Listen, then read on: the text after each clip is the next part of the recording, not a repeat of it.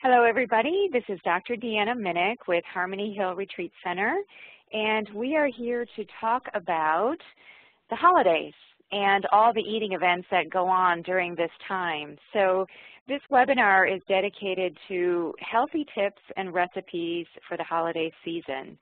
So what I'll do is talk about various tips that you can engage in and really start to put into motion in these next couple of weeks as we head through the holidays. And then also we will talk about recipes, which are always quite fun, and I'll give you some tidbits and some things that you might want to think about including into your holiday meals.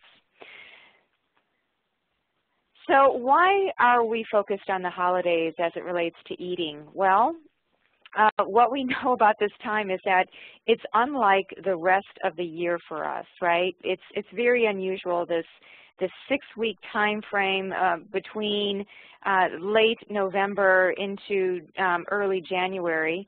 And according to a Weight Watchers report, what we know is that the average American gains around 7 to 10 pounds between Thanksgiving and New Year's Day. So keep in mind that is, again, just 6 weeks, but there can be so many changes that happen. It's very atypical compared to the rest of our year. So why is it important to even focus on eating healthy during the holidays? Well, for a number of different reasons. During this time, for those of us that are in the Northern Hemisphere, the weather is changing. So it's colder outside. We're more engaged with the holidays and having that distraction, trying to juggle everything, going to social events and eating different foods that we may not be accustomed to eating. So we might be more prone to illness. This is where you start to hear about people getting colds and flus and coughing and sneezing and not feeling so good in their belly. They might have more bloating, and that might come from the things that we aren't usually accustomed to eating. So this combination with the stress, the high-fat, high-sugar foods that we may not always be used to eating it may be a recipe for illness. Not for everybody, but we might start to see some changes there, right?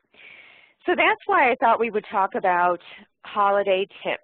What are some of the basic things that you can do in order to really ensure that your holidays will move smoothly and really flow and give you that sense of joy and satisfaction without having all of the illness, the stress, and of course we're all going to fall off and probably eat some things that we normally wouldn't, so we'll fall off track there a bit.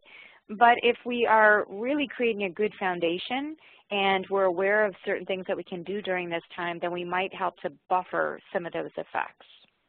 So the first holiday tip is to reduce stress and embrace relaxation.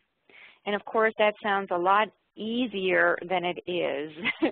But if you look at stress in general, 80 to 90% of diseases and symptoms have some connection to stress.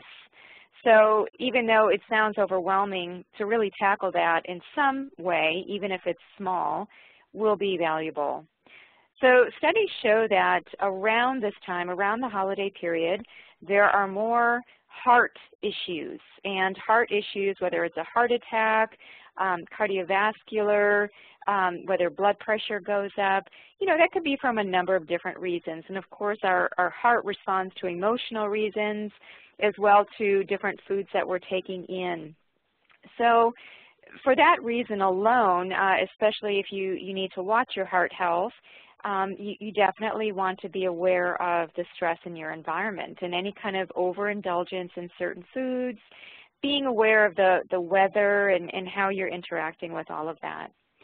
So there are lots of ideas for managing stress in a positive way, and you get to choose, of course, your favorite variety of stress reduction. So that could be relaxation techniques, lifestyle strategies, exercise, sleep, and nutrients. And I'm just briefly going to take you into each of these so that you have some ideas. I think what really helps is if you have certain things front and center, whether you write it down, whether it's one little thing, you can make a ripple effect in the rest of your life. So let's go through some of these ideas. So relaxation techniques, and I'm only going to talk about 4, but there are many. One of them has to do with our breathing. So as the weather gets colder, we might tend to breathe more shallow. You know, we're feeling kind of constricted. So really getting deep and breathing into our belly and having that, what we call diaphragmatic breathing. So breathing deep, what that does is it helps to calm us. It's changing our nervous system activity. So even if you're out shopping, you know, you're driving around, this is something that everybody can do, right? It's just, it involves having to make the space for it and to create the attention, but it's something that we can do in the moment, whether we're at a shopping mall, a grocery store, we're on the busy roads, at a stoplight, we're at home, we're in the kitchen, wherever we are, we can breathe. So that's one thing that might appeal to you. The other one is progressive relaxation. So that's just a fancy term for essentially where you lie down and you tighten up your muscles initially, and then you let go progressively, kind of one muscle at a time. And it kind of feels like an ocean wave coming over you because, you know, you kind of have this feeling of constriction, and then you have this feeling of release. And it's really nice to do this right before you go to bed. This is where a lot of people feel the accumulation of their stress, right? Where they're just about to go to bed, they're laying in bed, and all of a sudden all of these thoughts cross their mind, all of their to-dos come forward, and it's like, okay, I need to relax here. So maybe taking a hot bath before bedtime, doing the breathing, and then doing the progressive relaxation. I also put meditation on this list. Meditation is not for everybody, and it's really, you know, many times we have a certain defined way of how we see meditation. You know, being in that place of stillness and trying not to think about anything, but really meditation means to be in that place of solitude, but it can be an active meditation. It can be a walk, a nature walk. It can be, you know, really painting or drawing or dancing or listening to music, anything that really puts you into that space of relaxation, right? It's the trying to be in the space of being rather than in the space of doing, but then using the space of doing to create that sense of being. I think that we can also do that as long as it's something that doesn't stress us, right? I think that that's most important. And then yoga. I happen to do yoga myself, and I have really found that simple stretches, certain yoga poses, nothing fancy. This doesn't mean that you have to get into a pretzel shape. This just means some very basic stretching because many times our posture becomes constricted and bent. And so we might be hunched over, we might have caved shoulders, our spine may not be straight. And so what yoga does is it brings us into awareness as it relates to our body posture. So one piece of this really is around exercise too. And, you know, I dare to use the E word because people have their own associations with that.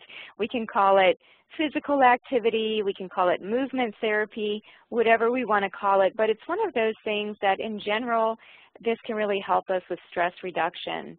And if you do have more time off from work during the holidays, it might be worthwhile to fit in here and there whenever you can some moderate low intensity exercise because this could help with a lot of the stress hormones that are running around in the bloodstream. But you want to be sure that when you are exercising or active, that you're choosing an activity that leaves you refreshed and energized, not something that depletes you. Sometimes we get so fixated on the type of activity that we need to do and making sure that we fit it into our routine, and in the end, we just get more tired. And we don't want that from exercise, just like we don't want that from food. We really want to be sure that we're nourished and energized by that experience. So as you go through the holidays, another thing to think about is getting enough sleep. I don't think we talk about this enough, and it's something that is very readily overlooked. You need to get enough sleep in order to restore processes in the body. This is how your body recovers from stress. And if you're cutting it too short on sleep, chances are you just might be more stressed and even age your body faster. In fact, I always think it's very interesting when people are talking about how little sleep they need and how they're so proud that they only need 5 hours, 4 hours, and how much they get done. When really, you know, this may not be suitable long term, right? The National Sleep Foundation talks about 7 to 9 hours as being the sweet spot of sleep. So I would really encourage you, especially while we have these dark nights and really just having more of the nighttime hours, to use those hours going to bed early, getting that restorative sleep that we need. It's going to help you to function better and really just enjoy the holidays.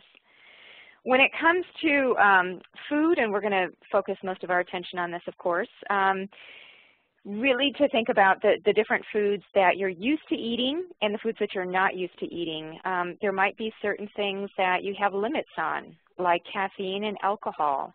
And as you go through the holidays, it might be that you start to drink more caffeinated beverages and drink more alcohol. So becoming aware of your limits there, if you've set certain limits for yourself, and just being aware of them.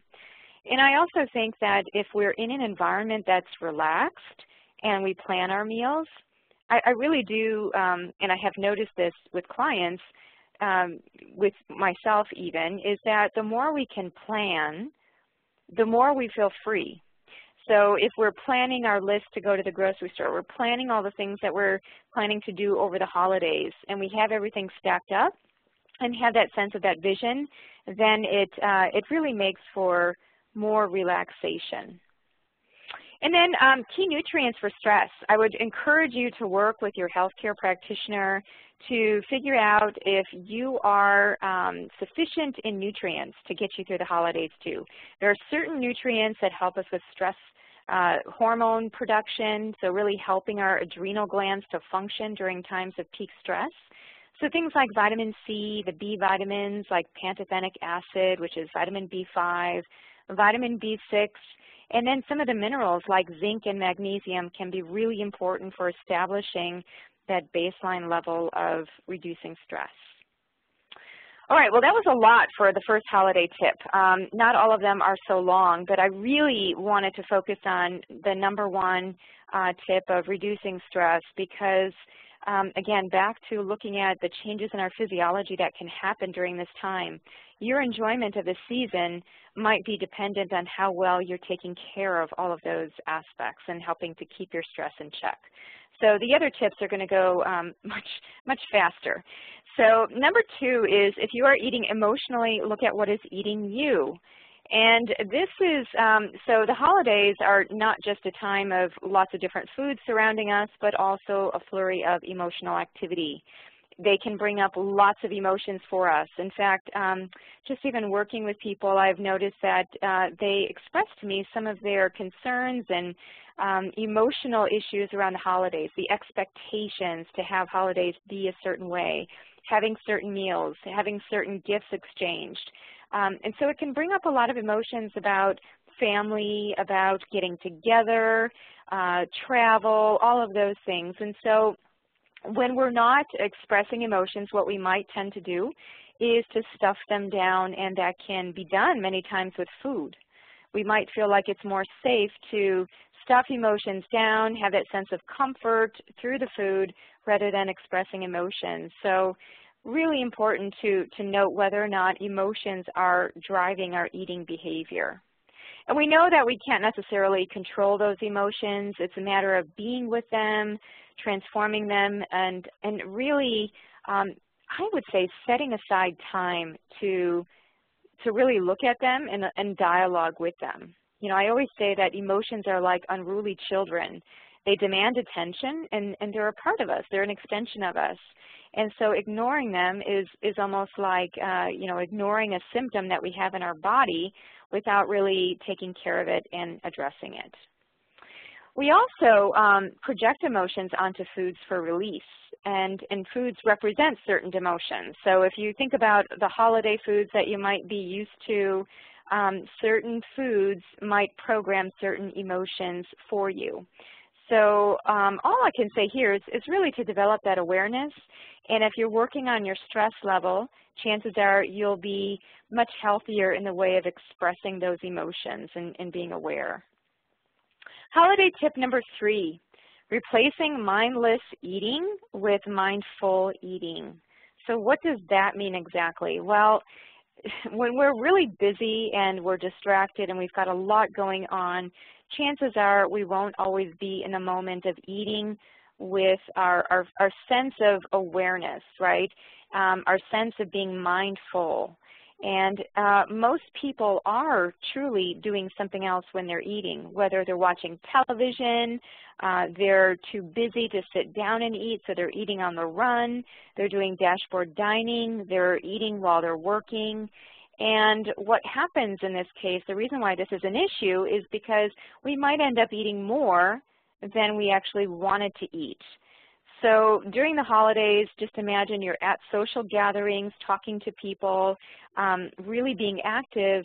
What might tend to happen is that we lose sense of this, our sense of fullness, right, and our sense of satiety and where we're at with food. So those little calories that we might be taking in a mindless way might be adding up over the long term, which might be really taking us back to the projected increase in weight that we might see over the holidays, right? So I find this pretty staggering to think of just those little calories adding up, right? So let me just give you an example. If you had 3 jelly beans or 1 stick of gum per day that was additional, so that would only amount to 10 to 12 calories a day, but it would lead to about 4,380 calories or a little bit more than 1 pound of weight gain in a year. So what can happen is sometimes we go through the holidays, we start eating in a certain way, and then all of a sudden we continue. We don't stop eating certain foods. There were certain trigger foods that we latched onto, and we continued, and over time what can happen again is that this starts to snowball, and we can start to see the weight adding up.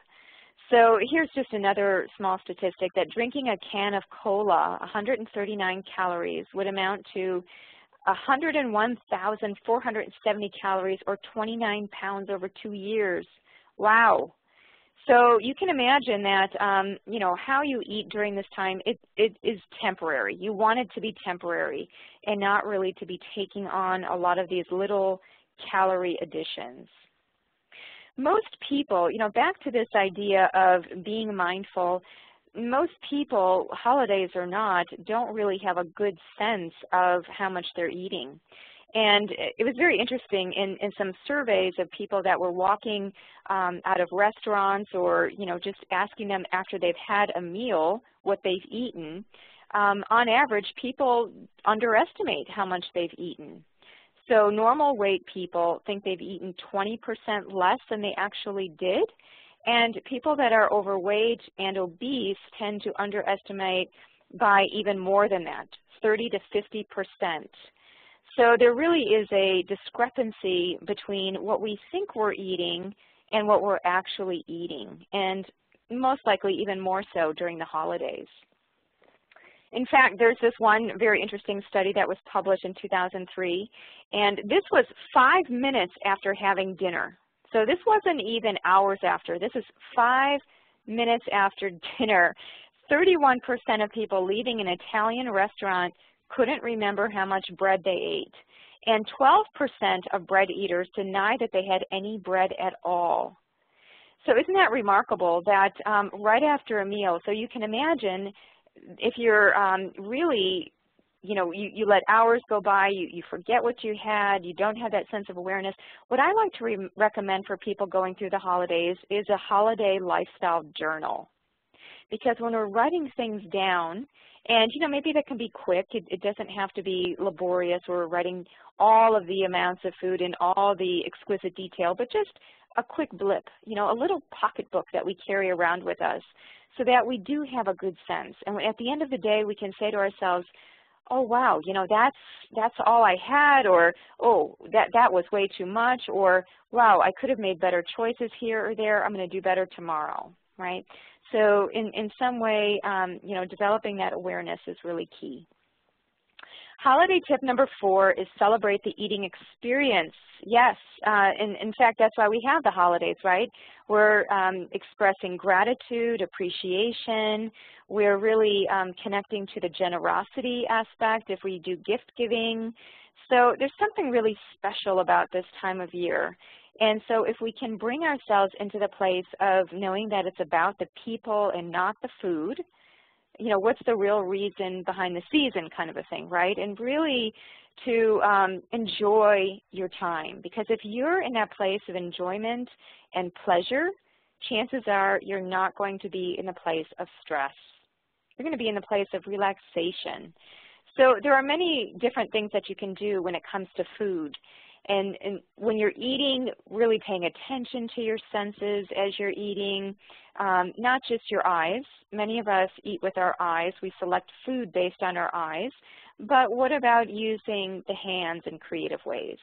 I don't know if any of you have heard me tell this story before, but one Thanksgiving meal, I recall, you know, I wanted to do something different. And I thought, well, let's have fun with this. And when our guests come over, let's ask them if they would feel okay with not using our silverware, but using our hands to eat.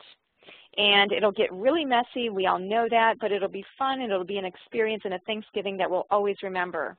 So we did that. We had turkey, we had potatoes, and we had carrots, and you know, it was all very greasy and fun, but it was so memorable, and it just got us laughing, and it got us away from any kind of stigma or sense of apprehension about holidays, if there were any.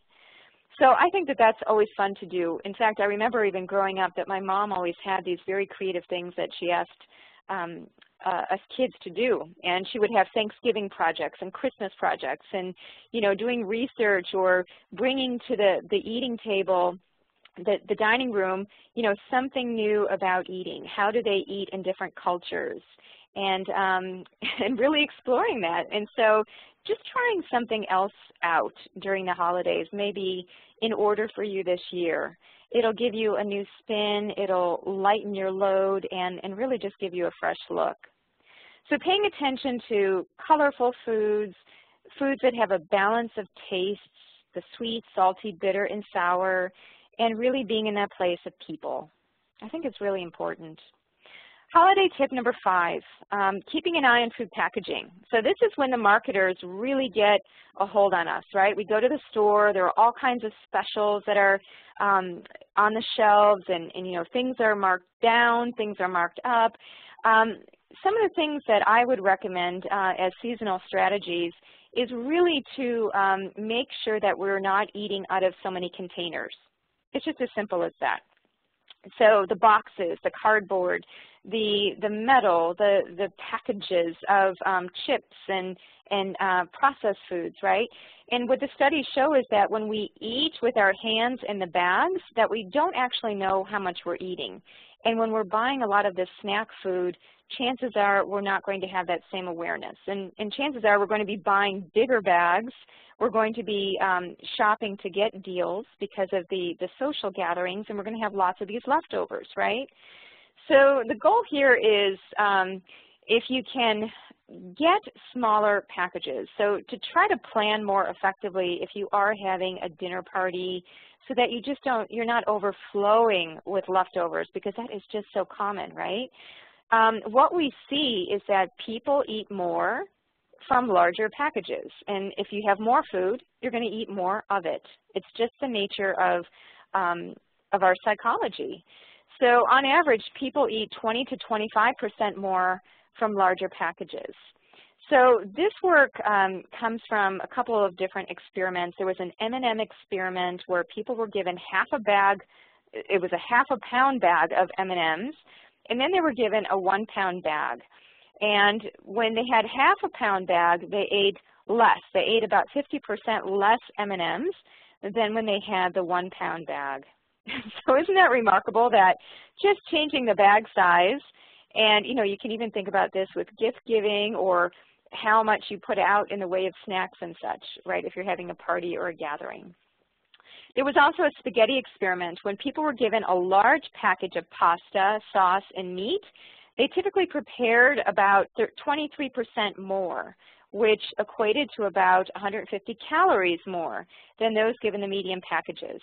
So again, packaging is everything. Just to keep your eye on that will be really important. And it's hard because we see the signs in the store, the promotions that would normally not attract us, but now we're starting to see, 100% more than we buy one, get one free, all kinds of deals being talked about in a variety of different places that we shop. So having that awareness wherever we are and knowing that your eyes are very powerful. If you're going to see the food, chances are you're probably going to eat it. And so, and also if you don't see the food and you have your hand in these bags and you're not seeing the food, we don't have a good sense of what we're taking in. It's really interesting. If you think about holiday foods and people displaying more candies, more treats, cookies in workplace lunchrooms and such, essentially the rule of thumb here is that the more hassle it is to eat, the less we eat. And when we have sweets in opaque containers, so containers that we can't see through, chances are if we don't see them, there'll be less within our mind to actually go and make the move to eat them. And these studies have been done. It's really interesting. So if you have food out and available for people, thinking about if you have unshelled nuts, people will tend to eat those more than shelled. No, just the reverse. If the nuts are shelled, they're easier. Nobody has to do any work to eat them versus unshelled nuts, right? A small thing, but it does build in a pause for us when we're eating. Chocolates on desks. They actually did an experiment with secretaries and showed that when they had translucent containers that they could see through, that more chocolates were eaten than when there were opaque containers. So, our eyes can play tricks on us, and it's just good to be astute and a savvy shopper in many ways. So holiday tip number 6 is know when you've had enough, and really knowing when you feel comfortable to stop eating. So it's very interesting, even the language that we cultivate around our eating occasions, especially during the holidays, right? You might hear typical phrases like, oh, I'm full, I'm stuffed, right? That's a common one, especially around Thanksgiving. But, do we necessarily want ourselves to get to that point? What we really want is to have some ability to move after a meal. And, the phrase of hara hachi bu, eating until you're about 80% full, is probably ideal. No one has an exact gauge of what that looks like. You have to determine that for yourself. But my rule of thumb is if you put your two hands together and you cup them, this is roughly the size of your stomach. So if you think about it, in any one sitting, how much you're eating, are you going beyond the actual, the size of your stomach? How much are you stretching? How much are you stuffing? So note people's language during the holidays, the whole aspect of I'm full, I'm stuffed, versus I am no longer hungry.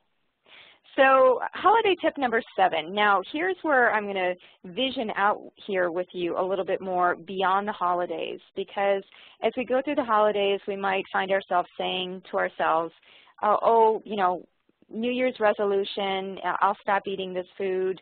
Come January 1st, I'm going to have a whole new health kick, etc. So I figure while I have you for this talk on holidays, that perhaps I can plant this seed in you, in your mind, of how do we choose lifestyle changes rather than diets at the turn of the new year, right? Because researchers have shown that only about 22% of New Year's diet resolutions make it to February. And this is where we get into the whole roller coaster of dieting. And sometimes that word diet itself brings up a lot of stress, and it creates within us a different way of thinking. Whereas with lifestyle changes, really visioning ourselves out into the new year, how do we want to transform? What do we want that's new and refreshing? So, to be thinking about that, because what we think about can become manifest. It can become matter. So at this point, I know it's early and we still have the holidays to get through, but I thought I would mention this because at some point you'll be thinking about this sometime at the end of December, and so really trying to focus more on lifestyle than the dieting. And the more that you can visualize how you see your health, the things that you're doing and feeling and eating, the chances are greater that you'll actually be doing those things. Holiday tip number 8, re-engineer your eating wear. And here again is where our eyes can play tricks on us. And this is where you can overcome a lot of those tricks, those illusions, by re-engineering what you're eating from, whether it's glasses, bowls, or plates. In fact, I think it's quite remarkable that 72% of our calories come from food that we eat from bowls, plates, and glasses. So the size is everything. If we have a big plate, just like the amount of food that's presented to us, chances are we're going to eat more. So if we have smaller plates, we may tend to eat less or something in the middle. If we have a tall, skinny glass, we may think that we're actually getting more than if we were drinking from a short, wide glass, but that's considering if both of them contain the same amount, right? If we looked at both, a short, wide glass and a tall, skinny glass, we may actually think that we're getting more from the tall, skinny, even though they have the same amount of fluid. So even looking at our glasses is something to pay attention to. And I would even say silverware. In fact, I just have noticed that silverware has been, I don't know, it's becoming monstrous. It's becoming larger and larger, which means bigger and bigger bites. And so really trying to find ways to downscale, to have the smaller plates, to have the tall, skinny glasses, and even to have smaller silverware, and maybe even for fun, chopsticks, if you're not used to eating with chopsticks, because they can slow us down. So if you're seeing my screen, what you'll see here is 2 white dots. And I would ask you, which of the dots is bigger? And the correct answer is that they're both the same size. They're surrounded by black dots that vary in shape. In one scenario, the black dots look smaller, and they are. And in the other one, the black dots are bigger. So this is actually the optical illusion of the plate, right? So if you have a little bit of food, which is represented by the white dot, on a smaller plate, it will be telling your brain to some extent, there'll be that psychological environmental cue that you're getting more, versus when you have a larger plate with a smaller amount of food, which is actually the same amount of food that you would have had on the smaller plate, right? So again, another optical illusion. So hopefully what you're getting from this is, as it relates to the holidays, the change in the season with more socializing, to mini-sized boxes and bowls, buying smaller plates, using small pieces of silverware. And the good thing is that you can use all of this past the holidays. In fact, you might want to even think about changing up the sizes of things in your cupboards at home, right? And perhaps that's part of your New Year's resolution, is establishing your kitchen as a sanctuary, a place where you like to be, where you're cultivating a good, healthy relationship with food. All right, so let's dive a bit deeper now into the actual foods and to talk about some ideas of what you might want to introduce either at the holiday meals that you will be hosting and holding, or maybe even as part of a potluck, things that you can bring. So some of the things that I think about would be definitely leafy greens whenever, at all possible options. Bringing in those leafy greens. You know, the research studies show us that when we couple leafy greens to foods that are grilled, overly cooked, or fried, that we can help to blunt some of the effects of those more inflammatory foods. So leafy greens are fantastic, and my preference is always to choose bitter, astringent greens like arugula, because those bitters have their own medicinal qualities as well and may help us with things like metabolism. Vegetable soup instead of pasta.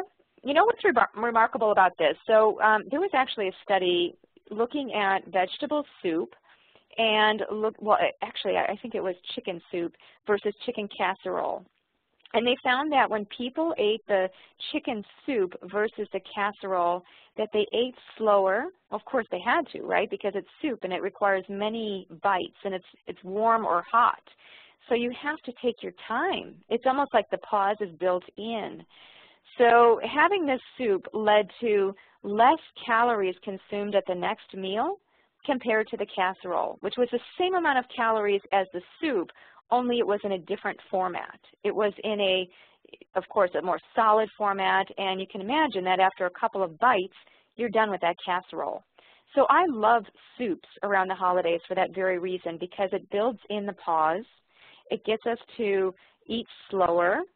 And when it's colder outside, just from a Chinese medicine perspective, our digestion, depending on our body type and many other factors, sometimes we need something warm inside. It may help us with digestion when we've cooked foods more, breaking down their structure, leaving us less to have to do on the inside. So definitely preferred instead of pasta. I would definitely see that as a better choice, better for the glycemic impact.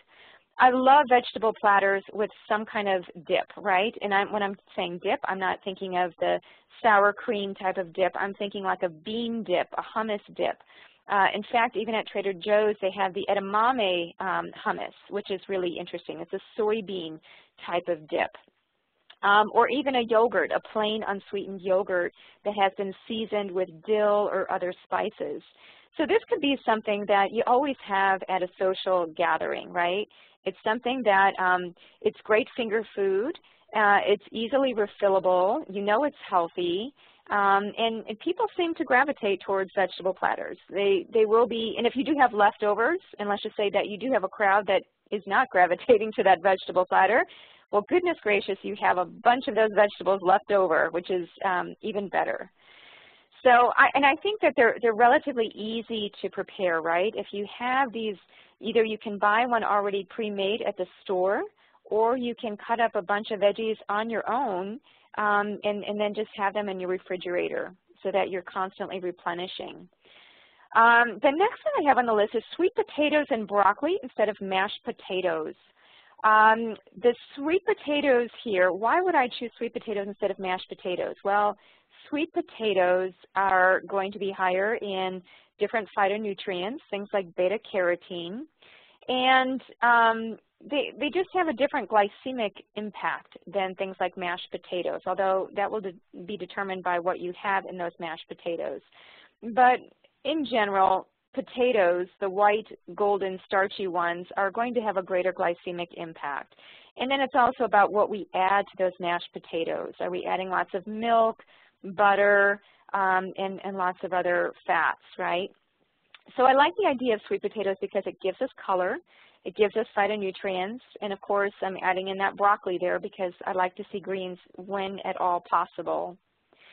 Now, if you really like mashed potatoes, there are some options that get pretty close to those mashed potatoes. First of all, I might think about purple potatoes that can be mashed, or even the small fingerling golden potatoes that also, they're going to be a little bit more dense and a little bit harder to mash, but in general, they're going to be better than that white, fluffy, russet potato that will just be a lot of starch, right? So you can make some good conscious mashed potatoes, absolutely. And using olive oil would be a good choice, tossing in some garlic, maybe a little bit of coconut milk, or some other type of dairy alternative could also be very interesting. But there is another type of recipe that you can make, and that's mashed cauliflower. In fact, I believe the exact recipe, if I'm thinking about it, where I have it, it's called I Can't Believe It's Not Mashed Potatoes. And what you do is you take the cauliflower head and you break it apart into florets, and you get it soft by boiling it, right, just a bit soft, and so it gets kind of mushy. And then you take those florets into a blender or food processor together with whether you want coconut milk, some type of dairy alternative, or even milk itself if that's what you choose to drink and to incorporate. In conjunction with, I like olive oil and garlic and spices. And when you blend it up and it's warm, it tastes so much like mashed potatoes. The key is that it has to be warm.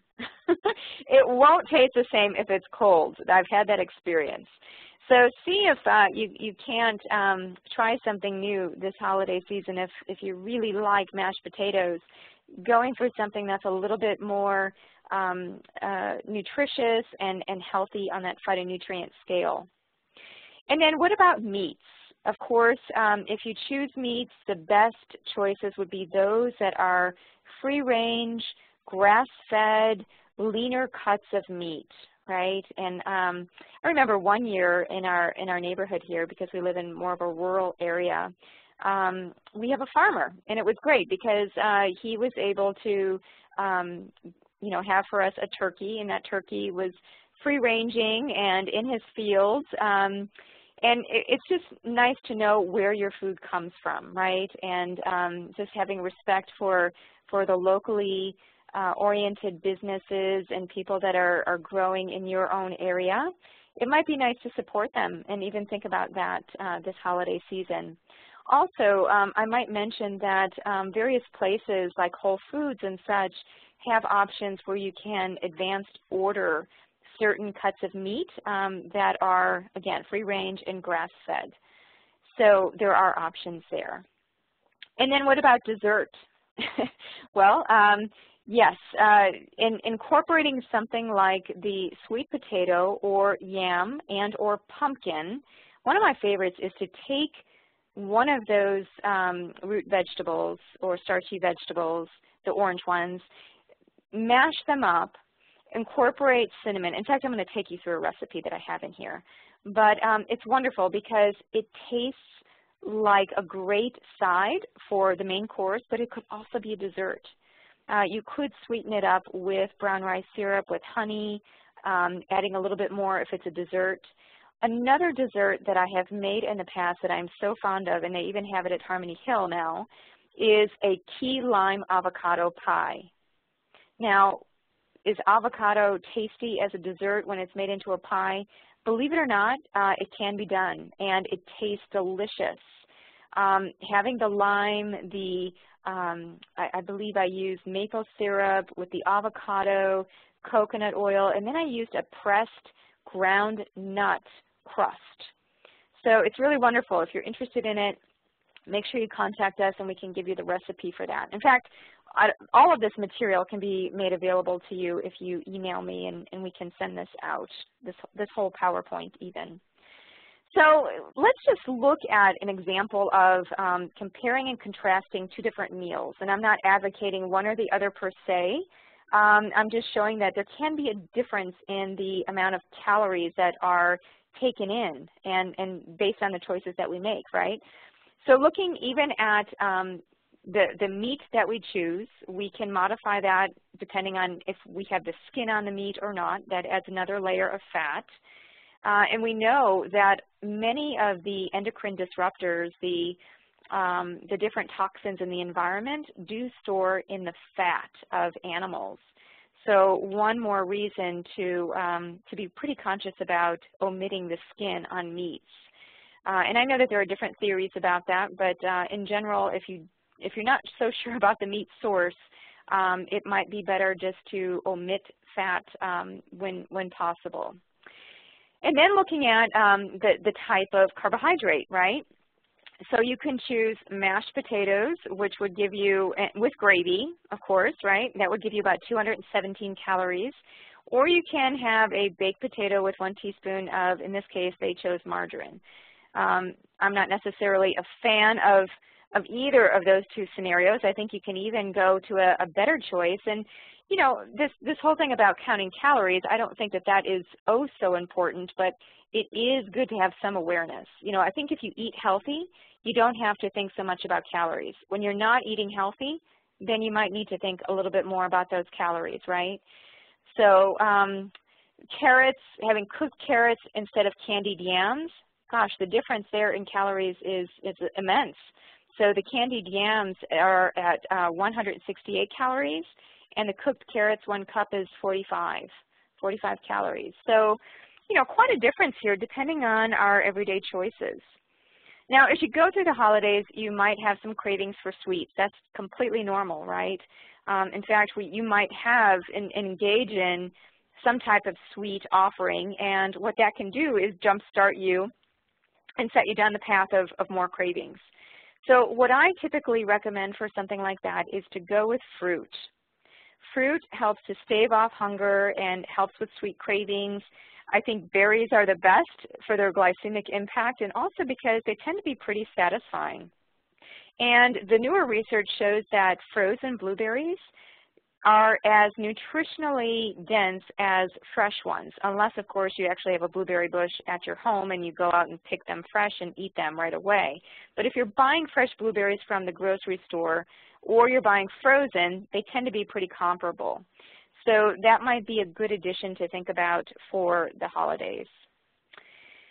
So I thought what I would do, I just thought that this is very interesting, of course, and I'm not, again, advocating any of these recipes per se.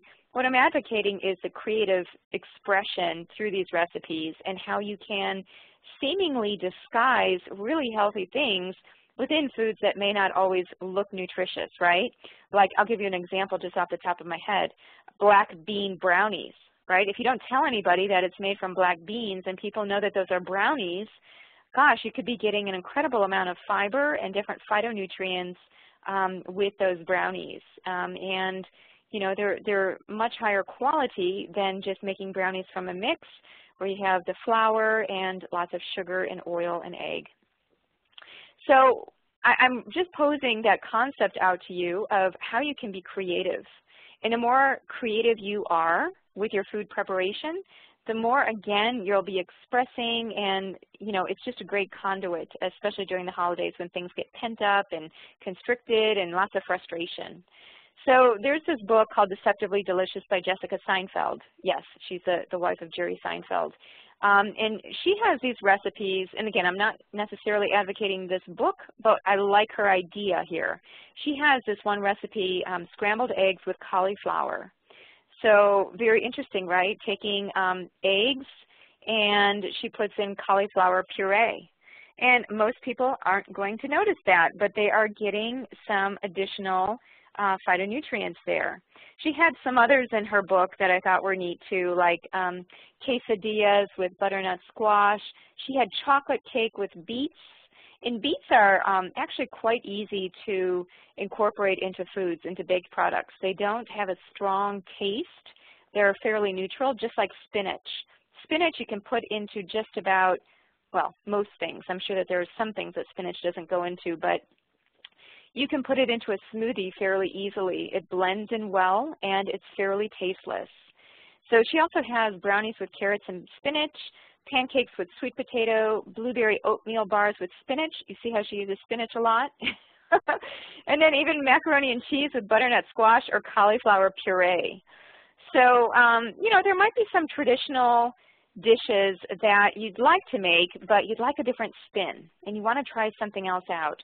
So keep those in mind. The sweet potato works, cauliflower puree works, spinach is also a great one. All right, so let's just briefly, as we think about these different foods and the different gatherings, just to quickly talk about how to maximize your experiences socially. I do think that bringing in, this is kind of my little secret, that if I want something really rich and decadent, I try to have it with something that I know is really nourishing and very nutritious, right? It's back to this example of having a hamburger by itself or having a hamburger with half of an avocado changes the whole dynamic of that meal. It offsets the inflammation that normally would be experienced by eating that hamburger alone. So keep that in mind that, you know, you might not always be perfect in what you're going to eat, but if you can bring in something that is nutritious somewhere along the way as part of that eating, you might be better off for it. So color, color, color.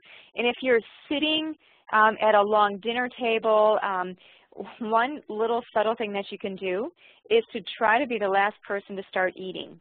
Now, why would I mention that?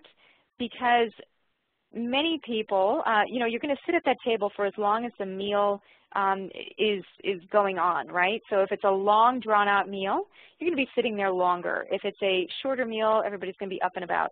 So if you're the last person to start eating, the time that you're spending at the table will be less than for most people, which means that chances are you probably won't be engaging in seconds, right? Or if you're not the last person to start eating, pace yourself with the slowest eater at the table. That works too. If you're at a party and you are bringing some of these snacks, gravitate to the ones that are really good. You like the vegetable platter, really a good thing. And keep yourself, you know, out of sight, out of mind, right? So if you're talking with people away from those snacks, or if you are close to snacks, just see if you can gauge where you need to be. Where are those healthy snacks? If you're at a restaurant, some of the strategies here for holiday meals is one thing that you can think about right away is the bread, right? Because we know that many people eat bread very mindlessly, and so not having the bread and perhaps having some more of something else. Maybe it's more of the cooked vegetables that everybody can share. So, and one thing that I like to do, especially around the holidays, is to share desserts. I think it's really nice. It's just a great way to, again, have that sense of community and not feel like you're overdoing it. So when it comes to dinners, making them, again, more delightful, we talked about some strategies. I'm just kind of summarizing them for you here. Pre-plating those high-calorie foods in the kitchen so that you're not going back for seconds. It's not sitting on the table. Using smaller plates and taller glasses. And believe it or not, I find this fascinating, that music played in a restaurant or even during dinner can change the pace of your eating. So slow music is going to help slow you down, just like the music, right? Faster music, more jovial music, that might change your eating behavior. So just note that. The more variety you have, chances are the more you will want to sample. So not going to all the buffets and all the, sometimes a potluck can be good because everybody's bringing things, but it can also, depending on how many people you have at that potluck, you could have a lot of different dishes. And of course you want to try everybody's dish because they're all waiting for you to try. So, you know, it's just taking a little bit of everything rather than, you know, just gauging your portions there. All right, and thinking about the actual, here's another little, I don't know if we call it a secret or kind of a trick or an illusion, is to really think about volume. Whenever you're making foods in the different recipes, even if it's that mashed cauliflower, the more volume you make it, the chances are the greater the volume it has without more substance and more calories, then people will tend to eat that certain amount, right? Because every day, whether or not we realize it, we kind of aim for a certain amount of food. You know, we kind of do go on volume. And so if we're building in more air or we're putting in more vegetables, which have a lot of fiber and not a lot of calories, chances are we're going to stay with that amount of food and not overeat necessarily. So I just think it's a very interesting concept called volumetrics from Dr. Barbara Rolls, and I really like that idea of incorporating more air. If you do need to go to the store, one thing, and I'll just mention this, I didn't mention it earlier, is to bring a list. I think it's really important to bring a list because, again, we can be distracted and start to see things in the store that that we might not have bought before, but because we're not working from the list, we're more distracted, more apt to buy those things. And also, I like to stick to the perimeter, right? Because the perimeter is going to have more of the whole foods, less of the processed foods, and again, back to reducing our consumption of things in bottles, bags, boxes, cans. All right, so when it comes to focusing on the people, we did talk about this. One of the things that I did one year is with my family is we had a homemade Christmas. And it really did change the focus of our holidays. We focused on the stories. We've told stories about the things that we made for each other. We set an intention. Everybody had their own intention. So, you know, it might be nice to think about that going into the holidays. Again, how would you like these to be different? So lots of different tips here in the way of your eating. And to close on some of the exact recipes, I talked about some general ideas for foods, but let's go deeper and close in this next 7 minutes with some more specific recipes. I'm actually just going to show you these recipes and just speak to them. These are some of my favorites, and in fact, you can get all of these recipes. I have them on my website under recipes. They're all free. You just click the button and you can download the recipes. And this is from the Nourish Your Whole Self recipe packet. I believe we have another one on there which is for heart health. This one is the Nourish Your Whole Self recipe packet. And a lot of these recipes are in my book, Chakra Foods. So one of my favorites is the cinnamon nut baked apple. Really, really easy. The only time-consuming piece of this is coring the apple. But what you're doing is you're creating a nut mixture, cashews, pecans, and taking some dates. Dates are they're super sweet. So you cut them into pieces, you put them together with the nuts. This is actually how I make my nut crust when I'm making the key lime avocado pie. I'm taking all of that, I'm putting it in a food processor, and I'm making it very fine, kind of like mincemeat, right? And then I'm taking that, putting that together with unsweetened coconut flakes, cinnamon. I love using cinnamon during the holidays, not just because it has kind of that emotional holiday resonance, but because it actually helps us to respond better to insulin in our body, which helps us with blood sugar balance. So cinnamon's really great for that. Honey, and then what you do is you take this mixture and you put it into the core where you've cored out the apple, drizzle the apples with a little bit of apple juice concentrate, and then you bake them uncovered in the oven until they get a bit soft, right? Depending on the size of the apple, if you have a really big apple, it might take a little bit longer, it might take 40 minutes.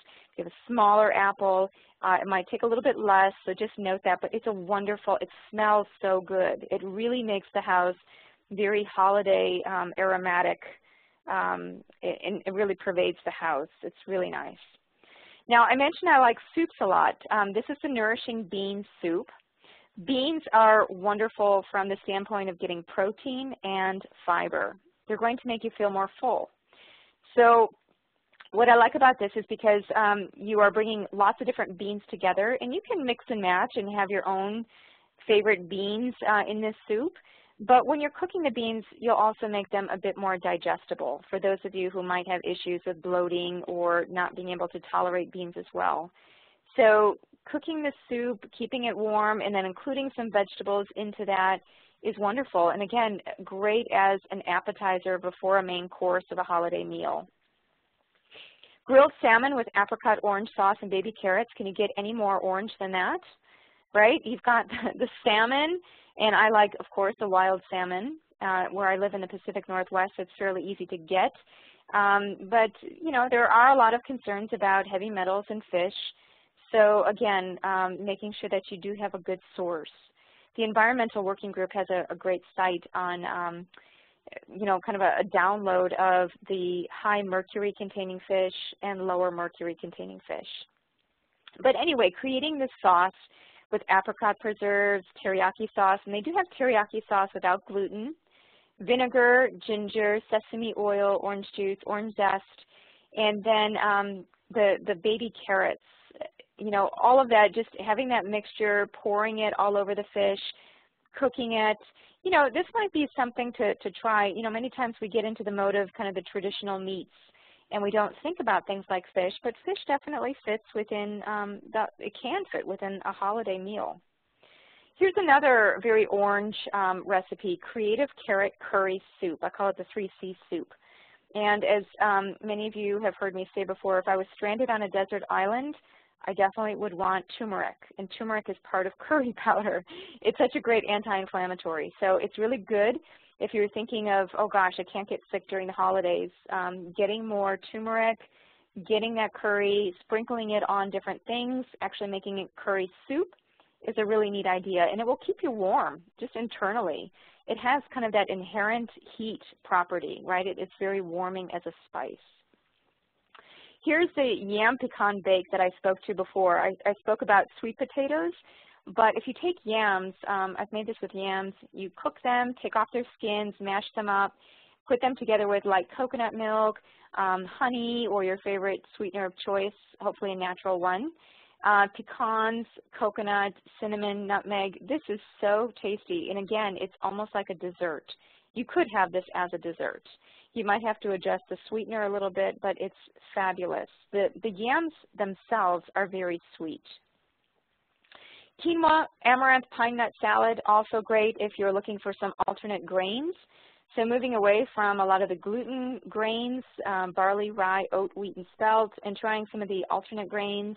I like this one because it's light in some ways. You know, it has the feeling of more of a fresh grain salad, but yet you're getting some pretty decent amount of protein here because of the quinoa. So this is nice, and it can be served cold or warm. Heartwarming Brussels sprouts.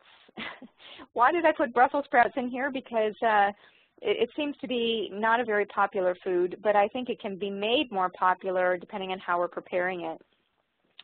Taking the Brussels sprouts and cooking them really well. You know, I didn't put it here, but using pomegranate seeds and making a pomegranate seed sauce, a light sauce together with the Brussels sprouts can be fabulous. It's a great color complement. The two tastes work really well together, but we're really just trying out Brussels sprouts in new ways. You know, getting them soft, grilling them slightly. They can be very tasty. And they're so incredibly medicinal. All right, I know that every one of these recipes I'm making it sound like it's my favorite, and perhaps that's why I'm showing you this particular segment, because I like all of these. The ginger spice bread, this is definitely a holiday type of cake. You know, it's not a cake in the traditional sense, but it is kind of cake-like, I must say. Even though I'm calling it a bread, it's not really a bread in the sense of like a loaf. It's more like, it kind of reminds me of just kind of like brownies, but a bit more light. And it definitely is very spice heavy. So I love it for that reason. It's got cardamom, ginger, cinnamon, nutmeg, and I usually put even a little bit more spice as I'm measuring these out because I really like it to be very spicy. So it's fantastic, and you can make this. I've made this recipe before for people that, well, if I'm following an elimination diet, I talk with patients about following this particular recipe and substituting the eggs out and putting an egg replacer. It works just fine. So if you can't do eggs and you're thinking, oh gosh, you know, I'd like to try this, but I can't, you can do this with egg replacer. You can try this with alternate sweeteners. Works just fine. In fact, I even tried this recipe without the agave nectar, and I put in applesauce in place of that, and some apple juice. I already have apple juice in here, but just a little bit more, and it turned out great as well. All right, just two more recipes. Berry Wisdom Secret Cobbler, because berries are so important for us and we get too few of the blue-purple foods and compounds, and they're very medicinal for the brain and also for the heart. They help our blood vessels to open. So this is a very easy recipe, almost too easy. It probably would take you 10 minutes to put together, and it just takes long to cook. But again, it's one of those things that creates a great aroma in the house. It involves blueberries, and I put blackberries in here too, together with some sweetener, brown rice flour, and some organic butter. And basically, it's very similar to a crumble. So you could have this even as an adjunct at a breakfast, perhaps. And then finally, well, actually, I take that back. I have this one, and then I will just quickly show you two other ones which are not in that same recipe packet. This one is called Divine Cleansing Broth. So when you go through the holidays, you know, come January 1st, and you're really feeling like a cleanse is in order, and you really like to get clean and just have a reset, I put this recipe in here for that very reason. It's a wonderful cleansing broth. Some people make bone broths, which can be nice too. And this one is without any animal products. This is just using vegetables and parsley. Parsley, I predict, is going to get more and more recognition. It's incredibly high in lutein. It's on the order of what you would get with kale. So I'm really exploring more ways to use parsley. I think it's really neat. And then almond milk, no eggnog. So this comes from a friend of mine, Wendy Alfaro, who gave me her recipe. I modified it slightly. I think it's fantastic using a Vitamix to put together almond milk, coconut milk, figs, or I might put in dates. I have made this before, kind of what I call a turmeric milkshake, where I put in dates and the spices and a little bit of, I don't actually need any honey in this case because the dates suffice. And then I believe this is the last one, the chia pudding. Now, this is something I just happened upon recently. My husband was gifted with a huge bag of chia seeds, and we were saying to ourselves, gosh, what are we going to do with all this chia? And so a friend of mine, Barb Schultz, who's also a nutritionist, she said, why don't you make pudding? If you like tapioca pudding, this is a great substitute. So all she did, she came over and we made it. She took 1 cup of chia seeds, and chia is great because it's high in fiber and omega-3 fats, and those are the anti-inflammatory fats. We put that together. In our case, we did coconut milk, but I would recommend using not the chunky, full-fat coconut milk because that's all we had. Use something that flows because you want your pudding to kind of flow rather than be chunky, right? Whatever the consistency is of the milk that you choose will be the consistency of the pudding. We used a little bit of maple syrup, and she just told me recently that she learned that maple syrup has fructooligosaccharides, which are prebiotics. That's essentially good, healthy food for your bacteria in your gut. Not a reason to overdo it on maple syrup, but just one other nice added benefit. A little bit of salt, a little bit of vanilla, and some cinnamon, and it's basically, you can eat it pretty much straight away. It doesn't take long to make, and it's really nice if you do like things like a tapioca pudding. It's going to have a lot of texture, and it will get viscous.